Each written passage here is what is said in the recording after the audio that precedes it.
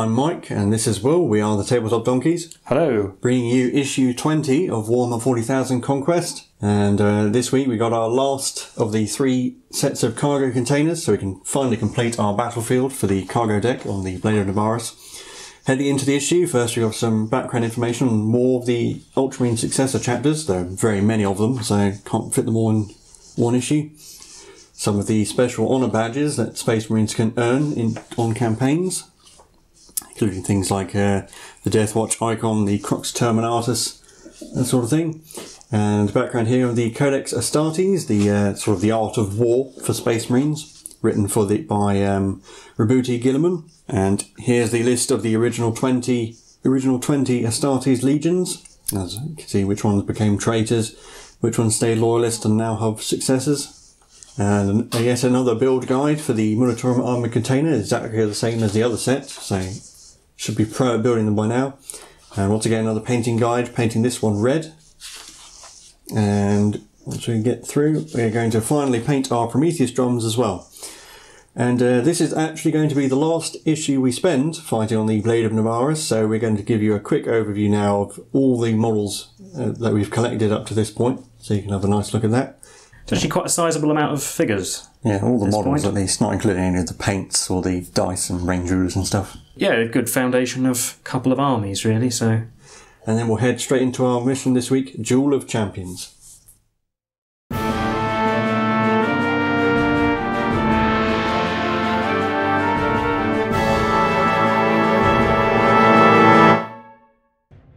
And this is our mission for this issue, Duel of Champions. Once again, it's the only mission we have today, and you will probably notice that the deployment map is rather bare.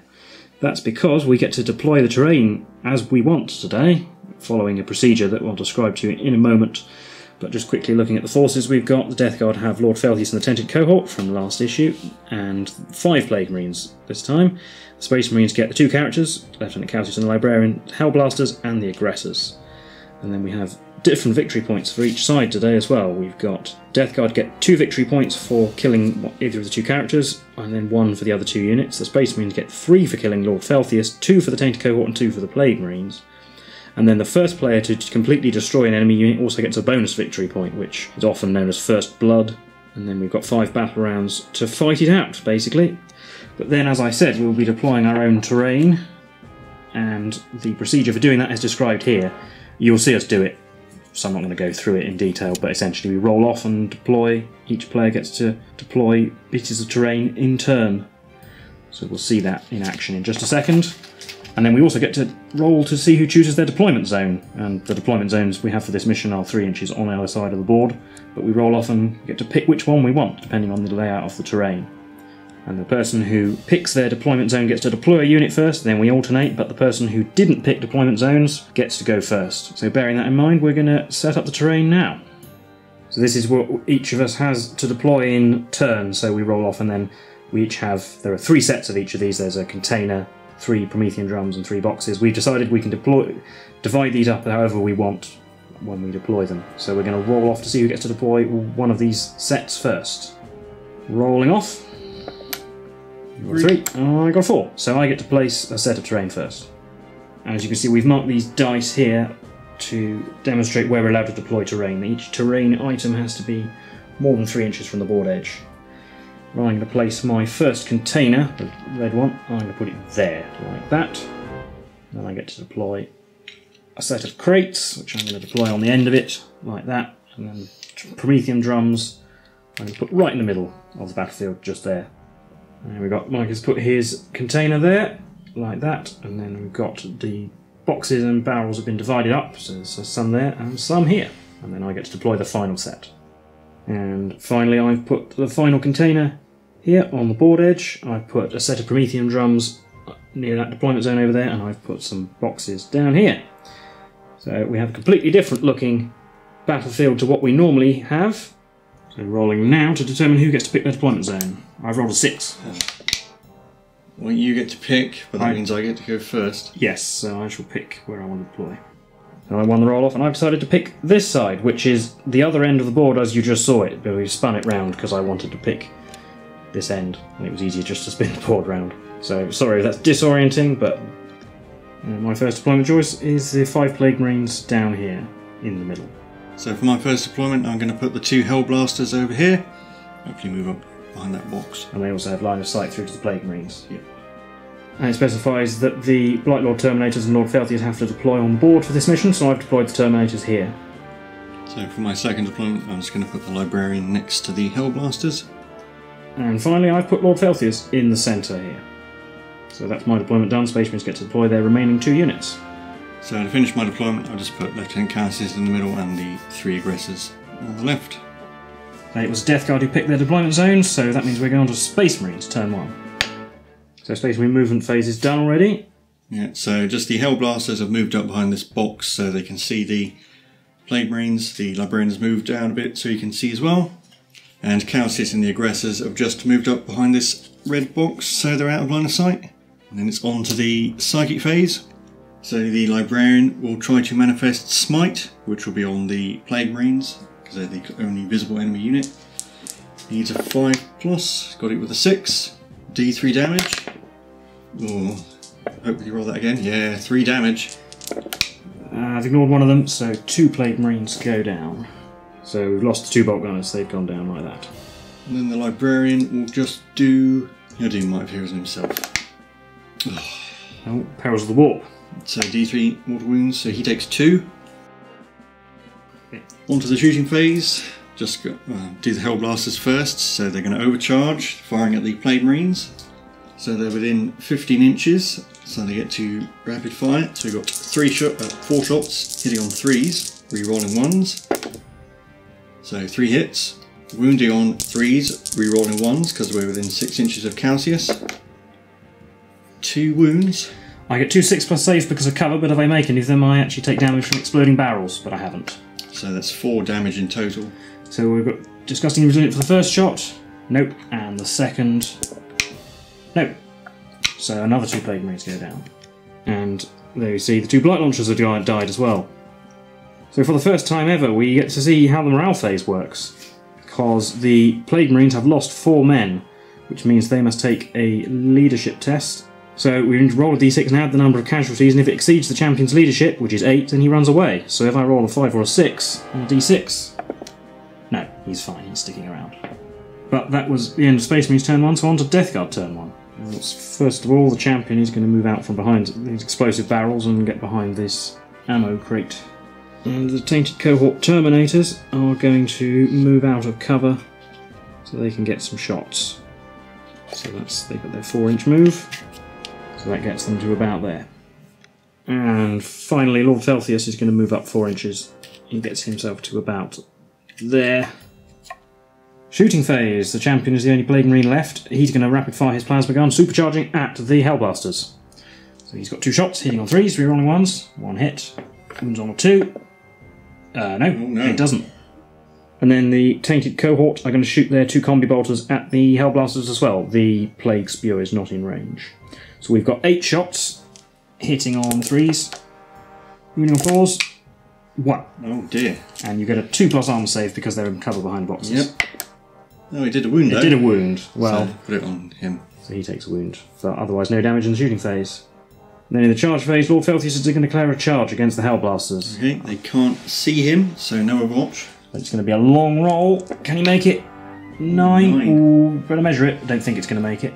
So, no, that's not enough for him to get in, but the Tainted Cohort will declare a charge against them as well, and they'll also declare the Librarian, actually, and it's going to be probably a 10-inch charge, but they get to overwatch. Okay, so the Hellblasters are going to overwatch. I'm not going to overcharge in case they blow up. So, hitting on 6s. Oh, should have overcharged. 2 hits, wounding on 3s. Re-rolling 1s because of Calcius. Yep. 1 wound. 1 wound. I get a 4+ invulnerable save against this. I haven't made it, so I take a wound for my trouble. No, you got resilience. Yeah, disgustingly resilient. No. So I do take a wound for that. And put it on the Plague Spewer Man. And the Librarian gets to overwatch as well because you're within 12 inches. No. My charge distance, need a 10. Oh, nearly another 9, not quite. Well, that's it for the end of Death Guard turn 1. On to Space Marines turn 2. So, movement after the Space Marine movement phase. Yeah, so we're going to be fairly aggressive here. The aggressors have moved around this box, so you can see the Sergeant's sort of just in the gap there, but you can see Felthius. And this guy is hanging back a bit so the librarian can see the squad, so he can put Veil of Time on them later, hopefully. Hopefully not blow himself up. Calsius has moved over the box to hopefully support the aggressors. And the Hellblasters and the librarian have stayed where they are, so they can shoot at your tainted cohort. But we're on to the psychic phase now. So the librarian's going to try and manifest smite, and it'll be on the tainted cohort because they're the closest visible enemy unit. Not a double one. Or an 11. Oh, that's big. It's going to be d6 damage. Come on, 6. So they get disgustingly resilient against that. They've made 2, so that's 4 wounds to the tainted cohort. No, 2 of the Terminators have gone down, leaving just the guy with the axe on 1 wound. And then the librarian is going to try and put Veil of Time on the aggressors. He needs a 6. Got it with an 8. So they can reroll charges, and they get to fight first in the fight phase. On to shooting? Yeah, on to shooting. We'll do the Hellblasters. They're both going to fire at the last Terminator, and they're going to overcharge. So we've got 4 shots, hitting on 3s, rerolling 1s, 3 hits, wounding on 3s, rerolling 1s, 3 wounds. 4+ invulnerable save against this. Oh, they yeah, lucky. They all bounced off. Wow, that's the first invulnerable save I've made for them. Yeah. The librarian will fire his bolt pistol at the last Terminator as well, hitting on a 3, rolling 1s. No, not with a 2. Lord Felthius is the closest to Lieutenant Calsius, but he's not within grenade range, so instead he's going to fire his bolt pistol at the remaining Terminator, try and get rid of him. So hitting on a 3, he hit, doesn't usually do that with his pistol. Wounding on 5s, you're rolling 1s. Rolling 1s. Nope. And finally the aggressor sergeant can see Lord Felthius to shoot at him. Yeah, and he's the closest target, so 2d6 hits, 7. Wounding on 5s, rerolling 1s, and rerolling the 1. Nope, 3 wounds, 3 2+ armor saves. Yep, made all of them, so no injury from that. The aggressors are going to declare a charge against Lord Felthius and the Plague Marine, just in case. Plague Marine can't see, so Lord Felthius doesn't have a gun, no overwatch. First roll is a 6. And the champion gets to the, sorry. Sergeant gets to there. This guy is going to go around the box and he'll end up round about there. Yep, staying within unit coherency. Just about. And the last man will go around with Sarge. And then Lieutenant Calsius will also declare a charge against Lord Felthius. He'll get in with a 9 quite easily. So he can get to there to be within an inch. And that's all the charges I'm going to declare. So the aggressors will go first. Sarge will pile in like that. And this guy can slot in behind him. And this guy will pile in into the Plague Marine champion. These two are going to put their attacks on Felthius. This guy's going to attack the Plague Marine. So I'll do the guy on the Plague Marine first. 2 attacks hitting on 4s. Don't whiff. Shoot. Didn't whiff. Wounding on a 3, rolling 1s. Yeah, it's a wound. 6+ armor save. Nope. D3 damage. 1. Disgustingly resilient. Nope. So, Plague champion goes down. and I get a victory point for first blood. You do, because you destroyed the unit, the first unit. And also, was it 2 victory points for destroying? And just 2 victory points for destroying the unit. And then we've got our attacks on Lord Felthius. 5 attacks hitting on 4s. Come on, I need a big roll here. Only 2 hits. Wounding on 3s. Rerolling 1s. 2 wounds. 2 4+ invulnerable saves. He's also wearing Cataphractic Terminator armor. He's made both of them, so they both bounce off. So this guy will come round a bit. Sergeant isn't in base contact. He's not in base contact. So he'll... There we go. It's a bit easier. So he'll go round, try and trap you in a bit. Yep, so they've consolidated like so. And Lieutenant Calsius gets to go next. He has 4 attacks hitting on 2s. Oh dear. 2 hits. Wounding on 5s, you're rolling 1s. No wounds. Lord Felthius gets to strike back, and he's going to attack. He's going to attack the aggressors actually, because I think they're more dangerous in melee. 4 attacks hitting on 2s, 3 hits, wounding on 3s because he's strength 7. Rerolling 1s though because he has a plague weapon. There we are, 3 wounds. 3 6+ armor saves. Yes, 3 minus 3 AP. The Emperor protects. Made 1. Well, that means I won't wipe them out. And I've got D3 damage on the first attack, only 1, so and then the second one will take him down. Kill an aggressor. With that, we'll be on to Death Guard turn 2. The first thing that happens in my turn is Lord Felthius' Nurgle's Rot ability, which every unit, including himself, that's within 1 inch of an enemy unit, on a 4+, the enemy units take a mortal wound. So we'll start with Lieutenant Calsius on a 4+. He takes a mortal wound. So he's down to 4 wounds. And the 2 aggressors, they also take a wound. Yep, so they've taken a mortal wound as well. In the movement phase, the Terminator is going to move up slightly to get within 2 inches of the ammo box. Actually, he might as well move up his whole 4 inches, so he gets to about there. And he's going to shoot his combi bolter at the Hellblasters. So he gets 4 shots, hitting on 3s, rerolling 1s. Didn't need the ammo box. And wounding on 4s. Nothing. No one. Oh yeah. Perfectly average for 8 dice, completely the wrong distribution. In the charge phase, the remaining Blight Lord Terminator is going to charge both Calsius and the aggressors. So he needs to roll. They can't see him, and well, they're in melee anyway. And he needs to roll. Well, an 11 will do. He's definitely in there. He's going to come and attack the aggressors, I think, and bring himself round the back here. Now, the aggressors have Veil of Time running, which means they get to count as if they've charged, so they get to fight in the chargers part of the fight phase. But since it's my turn, I get to pick the Terminator, who is also charged. So he gets 2 attacks with his axe on aggressors, hitting on 3s. 1 hit, but I get Death to the False Emperor with that 6, but still only 1 hit. It wounds on a 4 because he's strength 5. It does. Oh, and that's a -3 AP because I rolled a 6 to wound, thanks to their 6 Aura of Rust. save. Nope. Nope. So the wounded aggressor goes down. But now the Sergeant gets to fight because of Veil of Time. And he'll put his attacks on Felthius because he's safe from the other Terminator. Yep. So he's got 3 attacks hitting on 4s. Come on, Sarge. Yes. Well. 3 hits. Wounding on 3s. Rerolling 1s. Rerolling the 1. Nope. 2 wounds. 2 4+ armor saves. 4+ vulnerable saves. D3 damage. D3 damage for 1 down. 3. Disgustingly resilient. Made 1, so Lord Felthius takes 2 damage. It's down to 4 wounds. 4 because he starts with 6. Yep. He gets to swing now, and he's going to hit Calsius because Calsius hasn't attacked. Yep. 4 attacks hitting on 2s. Still a 1. Got a 6 though. Got a 6 though, so Death to the False Emperor. No, No. 1. Still only 3 hits, wounding on 3s. 3s, rerolling 1s. 3 wounds, 6+ armor saves. Come on, the Emperor protects. No. Well, I could roll 3 1s for the damage, D3 damage each. No. Calcius gets his head chopped off. Down. So that's it for Death Guard turn 2. Not too bad, but Space Marines still have plenty of men left. So, start of my movement phase, the Hellblasters have moved up on top of this box and they can see Lord Felthius, and they're still within 2 inches just of this set of crates, just by their base, and the Librarian has moved 4 inches along and 2 inches up, so you can also see Lord Felthius, and then the the Aggressor Sergeant is actually going to fall back, so he'll go on the box as well.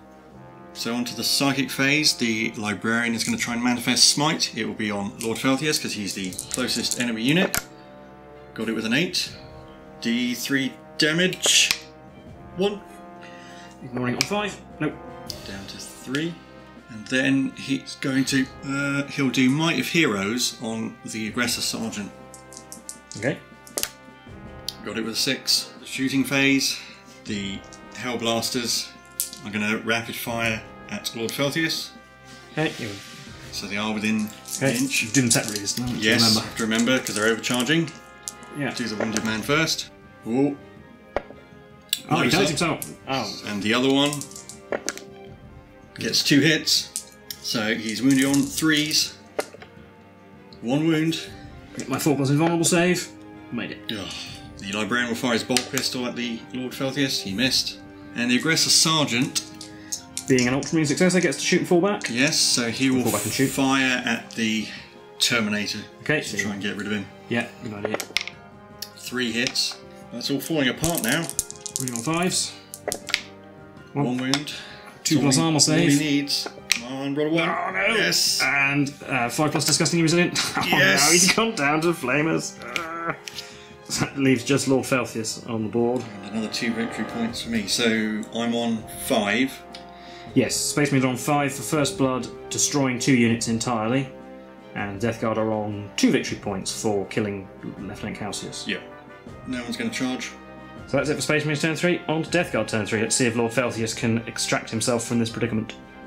The only thing to do with Lord Felthius is move him up his 4 inches. He gets himself to about there. And he doesn't have a gun, so he's going to declare a charge on... It has to be both the Librarian and the Hellblaster, because I have to get within an inch of both in order to fight either of them. So the Hellblaster is going to not overcharge. And she, with his Plasma Incinerator, he got a hit. Wounded on a 3. He didn't wound. Librarian. Overcharge with his pistol. No. Charge distance. A 5, probably not enough. No, a 5 is not enough to make that charge, which is unfortunate. So that means we're going to be going on to Space Marines turn 4 with Lord Felthius surrounded. Just a quick down the moon phase, the aggressor sergeant's just going to move a little bit closer to Felthius. So straight to the Psychic phase, the Librarian's going to manifest Smite, or try to. Doesn't get it with a 4. He'll try and do Might of Heroes on the aggressor. Doesn't get it with a 3. That's going to be big. He's suddenly forgotten how to do his psychic powers. So on to shooting. Start with the Hellblaster. He's going to overcharge. So 2 shots, hitting on 3s, rolling 1s. 2 hits, wounding on 3s. 1 wound. Thought was a vulnerable save. No. So 2 disgusting resilient rolls. Oh no. He's down to 1. So the Librarian will throw a crack grenade, because apparently his bolt pistol's loaded with blanks. So 1 shot hitting on a 3. It hit. Wounding on a 3, because it's strength 6 against toughness 5. It wounded. -1 AP, so 3 plus save. That's a 2. Oh no, this might be it. 1 damage. I'll make a 5 or 6. I have. Yeah. No, the crack grenade bounces off. And the aggressor sergeant's going to fire his flamers. 7 hits. Wounding on 5s. 1 wound. 2 plus armor save. Yeah. He made it. The aggressor will declare a charge on Felthius. He's in. So he'll come down like that. The Librarian will also declare a charge, because this has got to be it now. So 8 will easily get him in. They will get to strike before Felthius. We're only going to do 1 wound. So I'll do the aggressor sergeant. He has 3 attacks hitting on 4s. Come on, no! No, that's not what you want. And the Librarian has 4 attacks hitting on 3s. That's better. Wounding on 5s.